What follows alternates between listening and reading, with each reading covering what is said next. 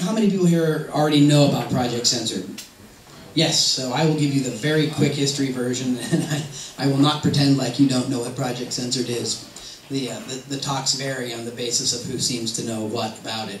Project Censored, then, as you probably know, was founded in 1976 by Dr. Carl Jensen, a former journalist and communications professor at Sonoma State University. The genesis of the project came about surrounding a re-examination of the Nixon election of 1972 on the basis of the Watergate scandal and alternative media coverage of it. Alternative media coverage really did used to mean something fairly significant, meaning it wasn't corporate mainstream. It used to be that people used the term mainstream media. I think people still do use it, but I think they may use it erroneously. It is really corporate. There's nothing mainstream about corporate media. It's top-down managed news, propaganda for commerce and advertising, and social engineering and control. We'll talk more about that in a little bit. But the question was, Jensen went back and asked, well, how could that possibly have happened that Nixon won, given these scandals, and given that the alternative media, the smaller press, the independent press, were writing about all these things? And then he went back and looked at it, and it said, well, that's because the other groups weren't writing about it, and the message wasn't widespread, and so it just sparked this question of, well, what else is not being covered? What else is matter-of-factly going on, and is yet not part of the mainstream political discourse or cultural discourse? And so he started Project Censored, and we're still a student-based operation, or student research organization.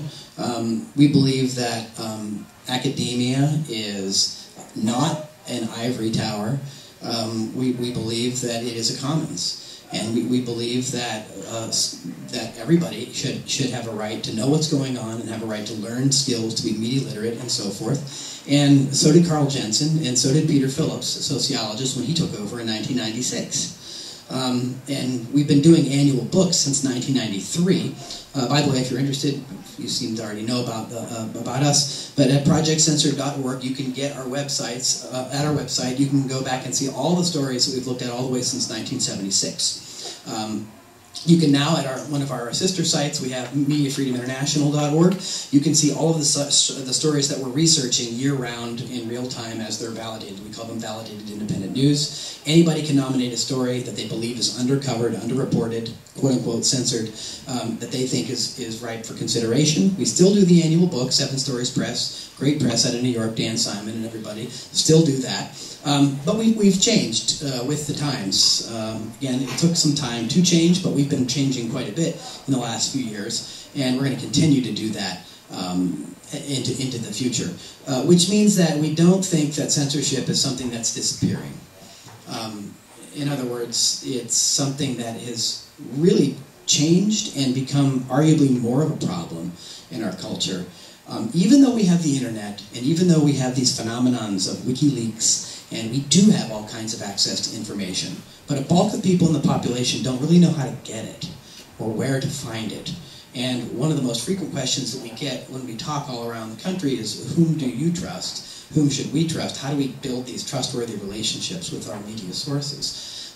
There's no magic answer to that. It's obviously an issue of time, critical thinking, assessment of facts, sourcing, transparency. So it takes a lot of time. And given that we increasingly live in this instant gratification culture, right, and our technological gadgetry sort of facilitates that issue, like I can dial it in right now and I can get anything I want right now. But your brain still takes a while to process things, you know.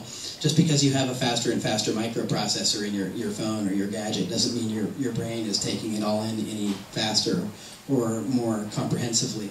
So this exacerbates some of our problems. But at any rate, it's given that, again, you know sort of the genesis of the project, you know the history of how what Project Censored has done. Let me, from the outset, explain how we've been using the term censorship for 35 years. So Project Censored is the oldest contiguously existing media research organization in the country. We're 10 years older than FAIR, that just celebrated their 25th anniversary last week in New York. So we have been around. But what is the definition of censorship that we're operating from? Because the first kind of critique that we get is, well, hey, that's not censored. How did you find out about it? Right? And that's a pretty good question. If it's censored, how would we know? Well, censorship is not simply the black hand of the state that comes down and wipes out the story so that no one ever hears it. Does that happen? Yes. Do we know more about that because of things like WikiLeaks or the Pentagon Papers? Yes. Do we know this is real? Yes. The independent journalist that wrote the introduction to our book this year is Christina Borgeson. Anybody here familiar with Christina Borgeson? If you're not familiar with Christina Borgeson, she's written edited a couple of really great books about post-9/11 censorship.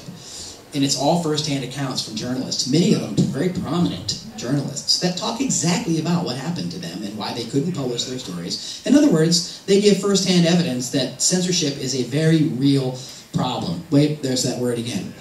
Censorship, then, is anything that interferes with the free flow of information in a society that purports to have a free press structure or free press system. It includes framing, it includes false balancing, it includes slighting of content, it includes biases, it includes a whole host of things. Of course it includes withholding information, but more so, the type of censorship that we see that is very prevalent in our culture in the United States is propaganda, is news, is propaganda.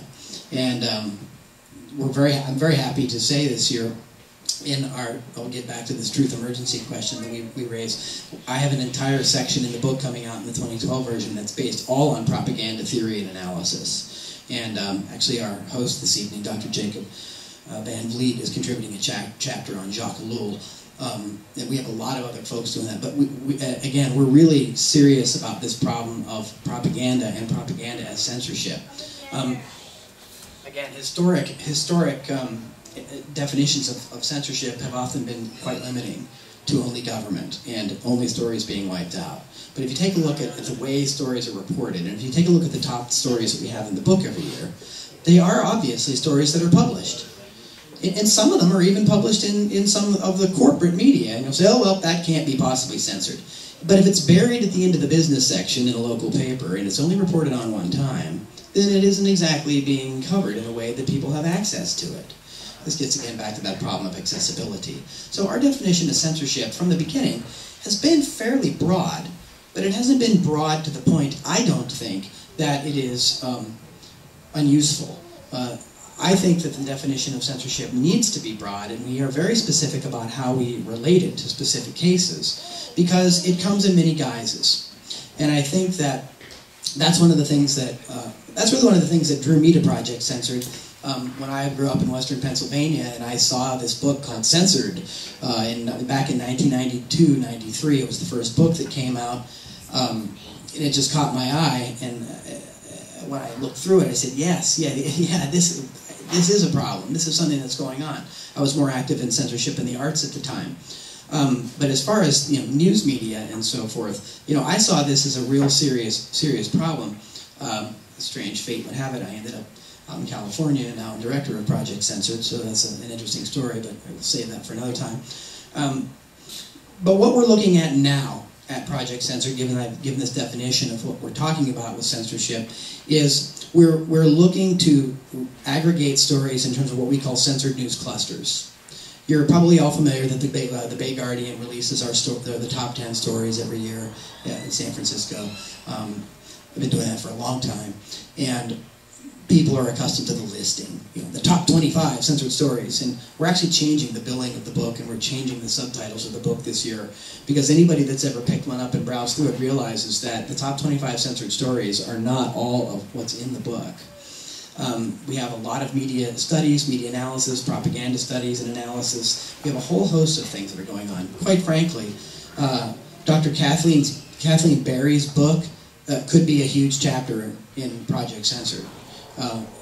All of the things that Dr. Berry was talking about are things that are not widely discussed or disseminated in our corporate media structures.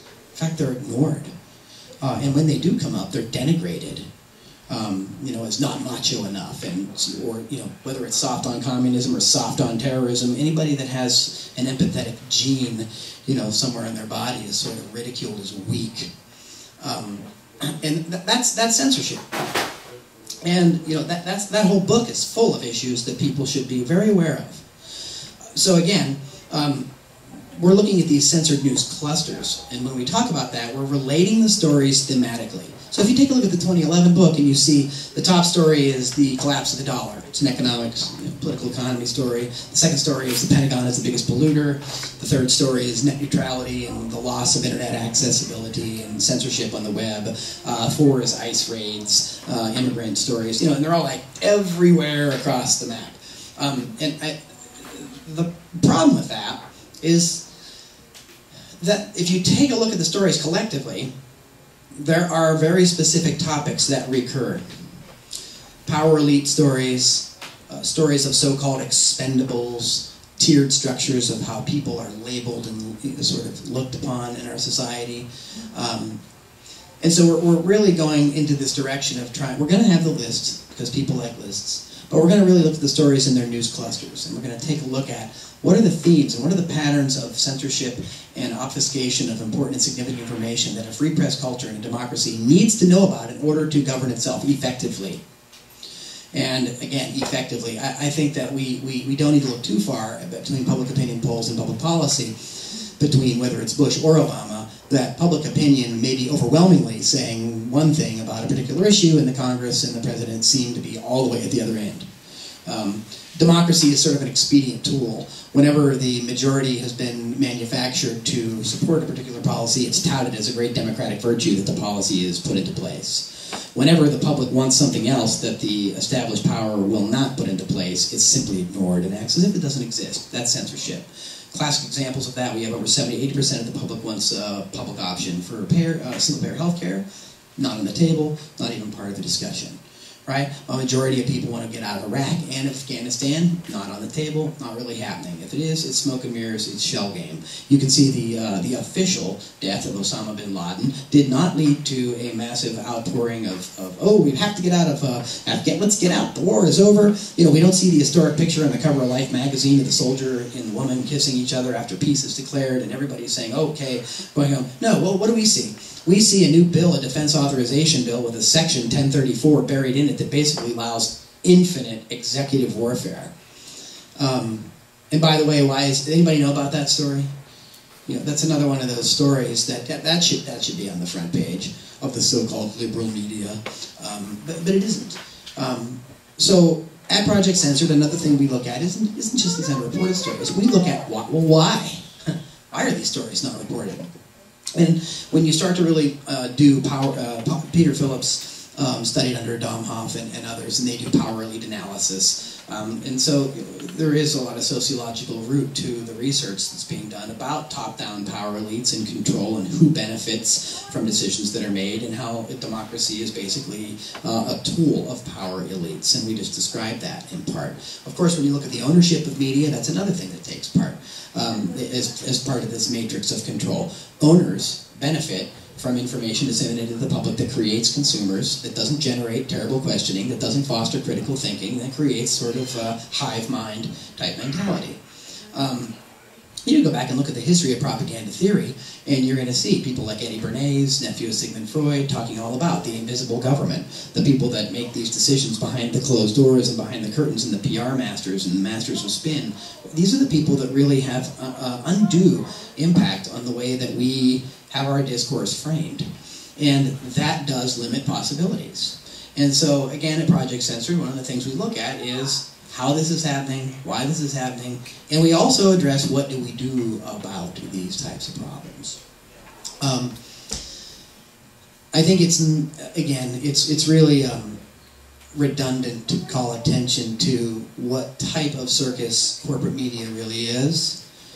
In our society, we have had since 1984 a section of our research, and then later in our books, called Junk Food News and News Abuse. And because the critique was that, well, Project Censored, you guys are really rough on journalists and the structure of journalism and so forth. And hey, look, in the real world, certain decisions must be made, deadlines need to be met. There's only so many column inches. There's only so much time on the show, because concision, brevity, etc. And so again, Carl Jensen and later Peter Phillips and I we're all looking at these things, and we're saying, okay, so what do you spend all your precious column inches on and all your time on? What are you doing? I didn't just give you a quick example of that.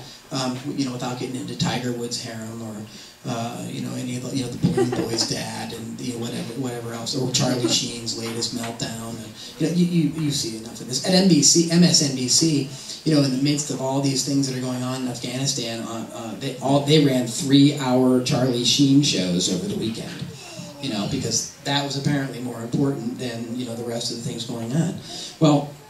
And by the way, this junk food news problem, again, very old. Neil Postman once said at NYU we were the least informed, most entertained society in the world. That was back in 1985 and amusing ourselves to death. And here we are, you know, much later. And we've really just spiraled off the rails in terms of what corporate media is dealing with. So when we take a look at what corporate media are doing and how they're handling these things, here's one of these. Here's the thing I put in. I had to throw this in the book because it was just astounding.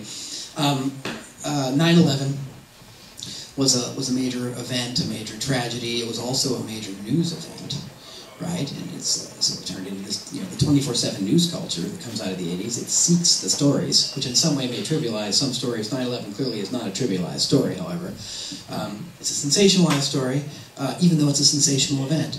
But let's give you this example. Wolf Blitzer at CNN, the quote-unquote most trusted name in news, they didn't, you know, long swaths of uninterrupted news and commentary about 9/11. They were like, we're not cutting to commercial. We're not cutting to commercial.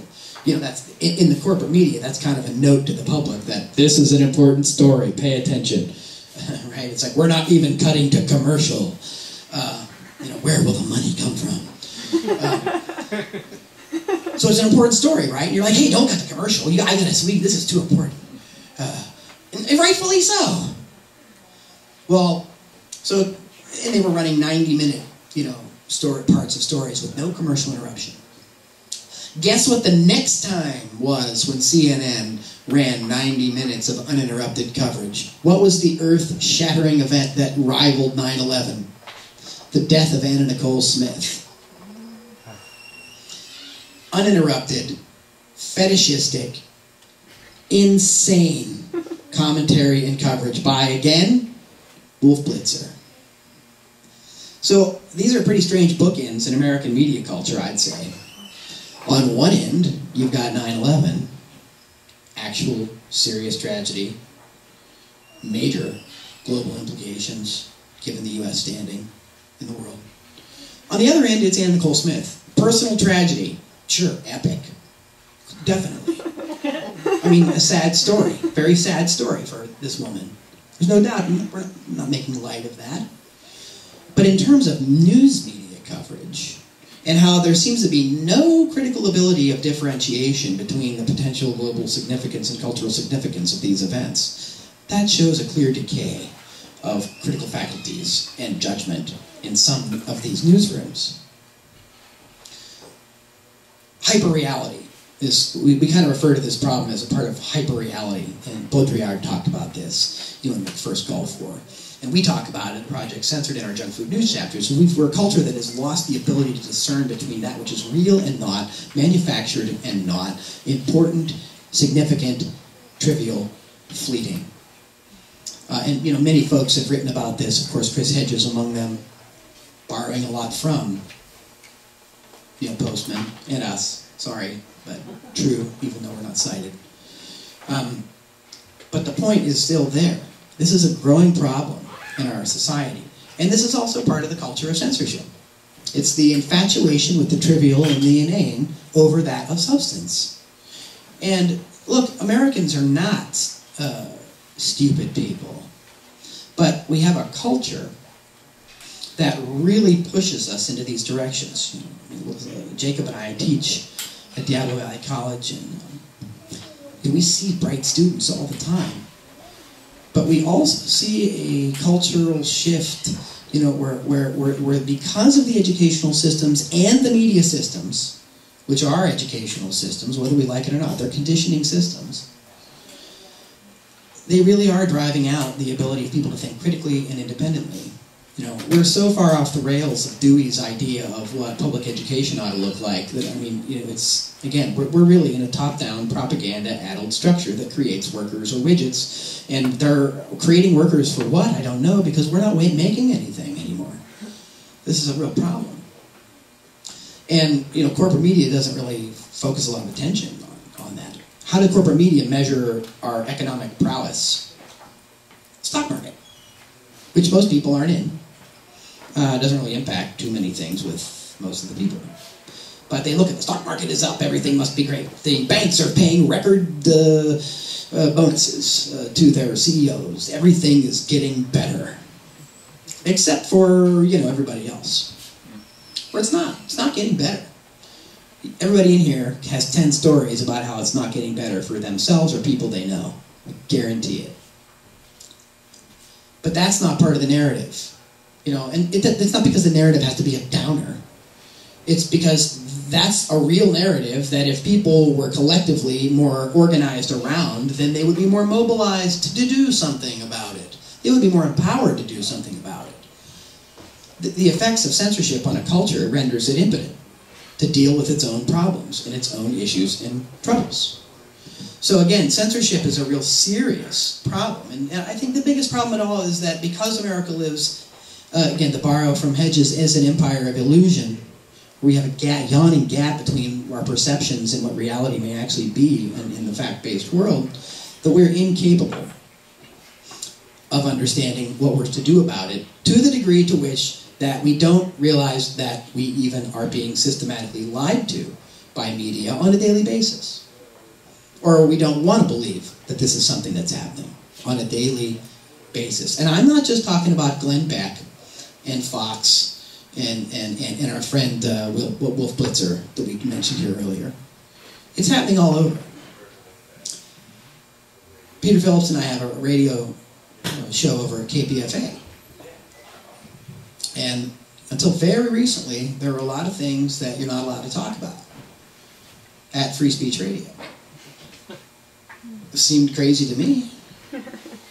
But there's a lot of things that so-called muckraker types and freethinkers on the left don't want to address. Maybe because they have a certain type of ideology and a penchant for a particular type of one analysis over another. But again, when we're talking about muckrake type journalism and we're talking about radical efforts to enforce free press standards, we have to go to the root. Radical means go to the root. We have to go to the roots of the problems and the roots of what's going on in the world, and in order to do that, we have to be dealing with the real information and the factual information. And if you're going to start having a discussion out, in a purported free press platform that says, like, well, we can talk about all this and we're not against censorship except for that, then that's the same problem all over again. And granted,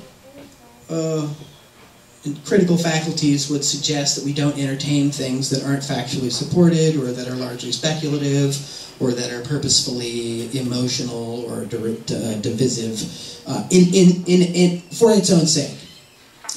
But again, at Project Censored, we have not shied away from controversial issues or stories that are rooted in factual evidence. Again, that has not won us lots of friends. We've been slammed from the right, we've been slammed from the left. Often, when Peter and I are talking to each other, we feel like our heads are in a vice, and they're going to explode at any minute. Because we seem to always be stumbling across some type of resistance because somebody doesn't like something about some of these kinds of stories, which to us really more indicates that we're on to part of the problem. And we certainly aren't the sole antidote to the problem. This is, again, why we're really student-based. We have over 30 colleges and universities doing this research with us now. We're in over 6 different countries. We need you to help us nominate stories, validate stories, research stories. As our friend David Matheson says, we need to be the media. We need to be parts of the solution. And the best way to do that is to communicate honestly, forthrightly, and transparently with each other, especially if we have disagreements. Not, oh, we have a disagreement about that, let's just not bring it up. Let's not talk about that. But I don't want to talk about 9/11. I don't want to talk about election fraud. I don't want to talk about the abridgment of civil liberties under Obama because I voted for Obama and he's better than the other guy. I didn't vote for Obama, by the way. But this mentality, like, why is it okay that we have a Cass Sunstein committing what he calls acts of cognitive infiltration in certain groups of activism because he believes that they should be disrupted COINTELPRO style, Where's the outcry on the left for that significant abridgment of civil liberties when under Bush, whenever Alberto Gonzalez or John Yoo were rewriting the Constitution and interpreting international law to behoove their own standards, there was no shortage of outrage from the ACLU or the left or the National Lawyers Guild and progressive people and so forth. But yet bring up Cass Sunstein in a room of liberals or even leftists and you hear crickets. Oh, they're targeting those crazy groups over there. I like how we all become the ethical and moral guardians and decision makers. Remember Bush? I'm the decider, see? We all become the deciders of these stories and say, oh, it's okay if we marginalize that group. Oh, it's okay if we marginalize that story. No, it isn't. And again, when we really say that when Peter and I talk about the fact that we are in this truth emergency, we literally are living in a society that has lost the ability to discern between that which is real and not. We live in a society that yearns to understand things that are happening and seeks the truth but has no idea where to find it. This is part of a process, it's part of our educational system, it's part of our media structure, it's a broad problem. You can point your finger all over the place, and certainly back at yourself. What are you doing about it to make yourself a more informed or more literate person on a daily basis? At Project Censored, we've had the censorednews.org, where we have RSS daily feeds from independent news sites from all over the country and the world that are independent, non-corporate sources. Are they all perfect? Are they all right? No. But are they a place to get away from the corporate top-down drumbeat of the same stories and themes? Yes, they are. And it's a great place to go. You get more stories in one day than you'll see in the New York Times, just on the censorednews.org site. And we have a daily Censored blog where we have investigative research and things going on all week long that are run by our webmaster, Adam Armstrong. And so we're really trying to model some of the changes. Are we doing everything right? No. But we're making efforts to do things and be media democracy in action. And again, this is the sort of the magnitude of the things that we're up against. And it goes back a long ways. I want to stop here in a minute and just talk, and have you talk, actually. But this, to me, was a pretty apt quote that happened to be in the beginning of this Hedges book on the death of the liberal class. It was an introduction to Animal Farm, George Orwell, entitled "Freedom of the Press." But it was an introduction that was never published in Animal Farm. It came out in a Times literary supplement in the early 1970s. Orwell obviously wrote it when he was alive. Earlier. But just over half a century ago, just listen to this. And I think this really describes what we're up against, and it really does frame what we're doing at Project Censored and why we think it's so important to get these stories out to people, understand the problems of junk food news, address the current truth emergency in which we exist, and look at international models, not just domestic models, but international models of media freedom. Orwell wrote, "At any given moment there is an orthodoxy, a body of ideas, which it is assumed that all right-thinking people will accept without question. It is not exactly forbidden to say this, that, or the other, but it is not done to say it. Just as in mid-Victorian times it was not done to mention trousers in the presence of a lady. Anyone who challenges the prevailing orthodoxy finds himself, or herself, silenced with surprising effectiveness. A genuinely unfashionable opinion is almost never given a fair hearing, either in the popular press or in the highbrow periodicals." You could write that last week. So we still face these challenges. I think one of the differences is we now face these challenges with technology at our disposal. Not all of us, but more of us, particularly in the United States, have the means and ability to address these problems, become the media, and really try to expose the chicanery of the top-down corporate propaganda that we're really treated to overwhelmingly around the clock. And I refer to that again because over 70% of the people in the United States still get their news from television. So that's really a significant issue. And even if the people in here, the media literate people, say, oh, yeah, not me, that doesn't mean that you're addressing the problem. Yeah, not you. Well, then not you needs to go and get a blog or get on your own show or do something. Amy Goodman can't save the world by herself. You know, and look at how many things Democracy Now! Doesn't cover. Right? Is it because Amy's a censor? Is she a gatekeeper? We hear that. Oh, she's a gatekeeper.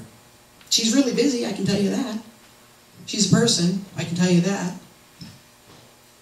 Why do we wait for these saviors to fix our own media system when we should be our media system? So that's again what one of the big messages of Project Censored is that we urge people to be part of the solution by not sitting back passively and taking the information that they're spoon-fed. So with that, we continue into our 35th year. We're just now finishing up the 2012 book for June. It'll be out in September.